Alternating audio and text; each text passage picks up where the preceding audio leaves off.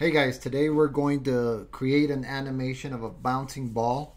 We're going to create a layer for our sketch, and then we're going to create a ball and a floor, and then we're going to create a bouncing ball.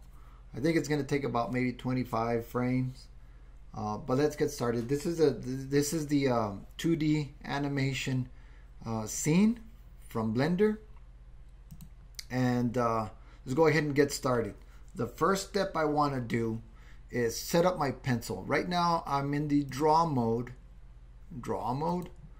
and I'm in the draw tool, and here in the pencil, I'm just want to check pencil. In fact, that was already a pencil. In the solid stroke, I want to check this red square stroke because I like to draw in red. Command Z. And then I want to, now that I've set up my pencil, my radius is how thick that pencil is. I'm just going to show you maybe like 500. It's going to be pretty big. So Command Z. I'm going to keep it at about maybe 40 pixels. And the strength is how dark it is. So I'm going to crank up the strength to about 1. That way it's full on. I'm going to use my pen with my tablet to take advantage of the pressure sensitivity that Blender offers and the tablet. So I'd like to start, I can start drawing, sketching out my animation right here, but what I'd like to do is create a different I only have a different layer. I only have 2 layers, lines and fills, and it's down here. I can see it in the timeline, and here they are, the layers that I have. And to get to the layers panel, all I need to do is make sure that I have the stroke selected, and then go to its properties, and I can see the layers panel here. You see I have 2 layers, the lines and the fills. I'm going to create a new layer by going out to the new layer button, the plus. The minus is delete layer, remove layer. This is add a layer. So I'm going to add a new layer, and it's called GP layer. Just by double clicking on the name, I can change the name. I'll call it sketch. This is my sketch layer. Return. And then I'm going to move this sketch layer down underneath the fills by clicking on the down arrow here. And so this will move the layer down. And there it is. There it is. So now I can sketch on this layer. This is my sketch layer. I can sketch here, and I can grab my pen, and I'm going to sketch a floor, and I don't have to be too accurate. Don't worry about it. It's just a sketch. This is my floor, and then I am going to maybe draw the ball right about here, and then draw the path that's going to take to do the bounce. So I'm going to go from here right to about here, and then it's going to take a bounce to about here, and then it's going to go off the scene.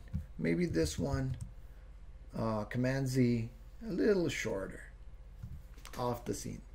That's the path it's going to take, and those are the frames that I need to draw. So if I'm going to apply the squash and stretch principle of animation, this ball is going to hit the floor, and it's going to be squashed 100% right at this frame. And then when it's up at the top, it's going to be 100% round. And it should be 100% as its topmost position. And then it'll be almost 100% as it takes off. And as it comes in, it'll be 100% stretched. and as it comes in. Remember, the ball is gaining momentum as it drops. So, and then it hits the floor and it squashes. So right about here, I'm going to draw the same ball, and then again here, and then again here, and then again here. Remember, it is starting off slow and then picking up speed, and then boom, it just hits the ground, takes off, a little bit stretched, and then here, here, and then here, it's a little bit stretched. I'm just going to do this right there, and then right there, and then right there, and then we might not have to draw this one. But those are the frames that I'm going to do. And this is just my sketch layer. I can always modify it or redraw it or whatever. It doesn't matter. This is just my sketch layer. So, and I'm ready to go ahead and start drawing the real thing. I'm going to get my sketch layer and turn down the opacity and then lock it so that I don't have to mess with it, or I don't accidentally start drawing on this. I'm just going to lock it here in the lock and turn down the opacity so that it doesn't become so distracting. Select my lines layer. Now I'm going to draw with the ink pen because I want to, and then a black color, because I want to draw a solid ink stroke. I'm going to undo that. And I could sit here and try to draw a perfect ball, but I'm not going to do that. Undo. I'm gonna grab this circle tool, and holding the shift key down, I'm going to draw this ball right there. And if you see these two little yellow dots, that means it's still editable. I need to hit the return key to accept that ball. And so now I can start animating. Oh, but wait. I need to draw my floor. So I'm going to grab a straight line, and then I'm going to draw a straight line across my scene. And there it is. See the yellow ends?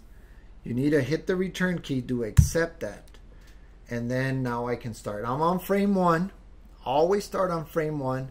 And I've got my ball and I've got my floor. And now we need to move to frame. I'm going to move to frame 2.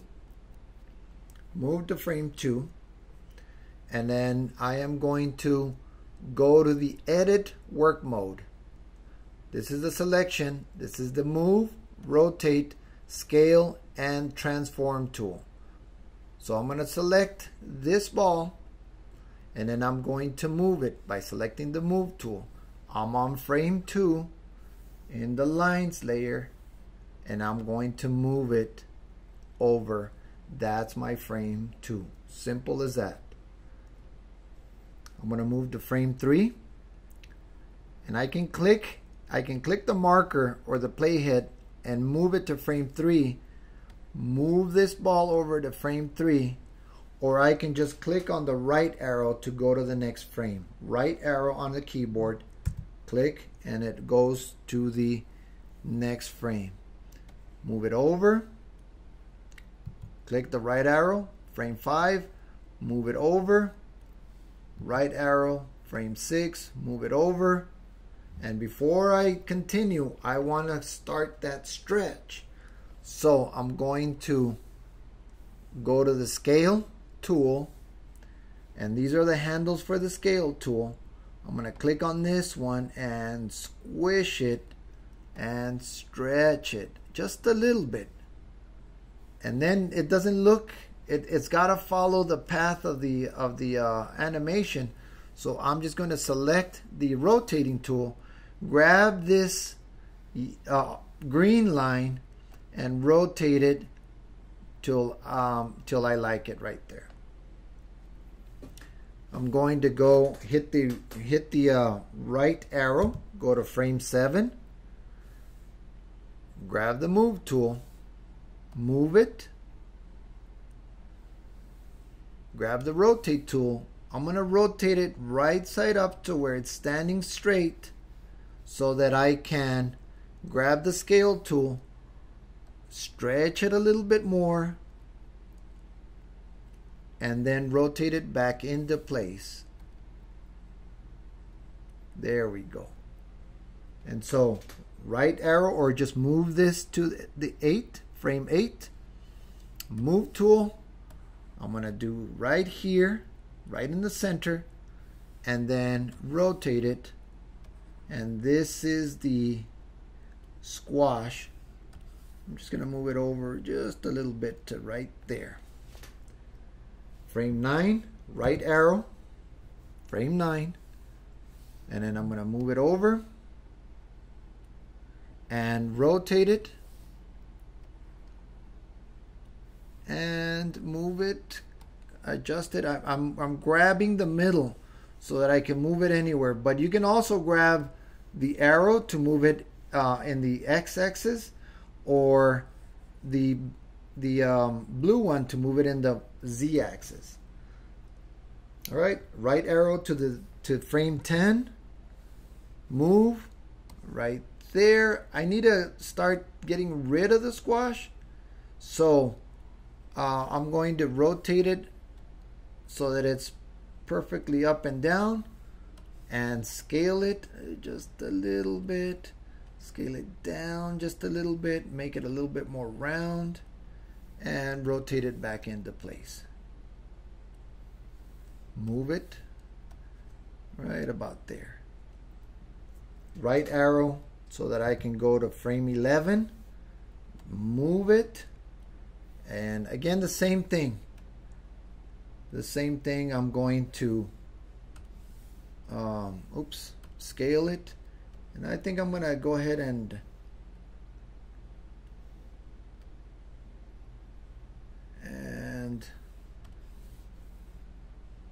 move it right into place right there. Right arrow, go to frame 12, move it here. Right arrow, frame 13, move it here. You can see, guys, the gray circle is the one underneath, behind, the one frame behind 13. This is frame 12 that we left behind. And so I'm just gonna scale it up a bit, just a little bit, and then we start over down again. Right arrow to go to frame 14, move it over. Right arrow to go to frame 15, move it. Let's scale it just a little bit to start stretching it. Let's rotate it. In fact, I might move it down a little bit more, right about there. And then frame right arrow. I'm clicking the right arrow on the keyboard to go to frame 16, moving it over, rotating it, scaling it,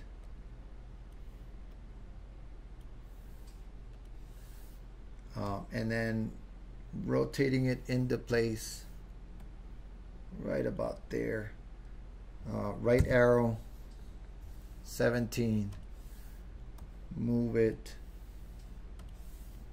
rotate it, and then right arrow to go to frame 18, move it, rotate it, and move it again a little bit.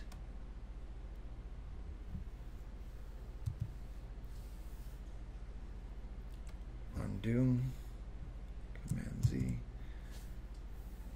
Right arrow to frame 19. I'm going to move this over, rotate it,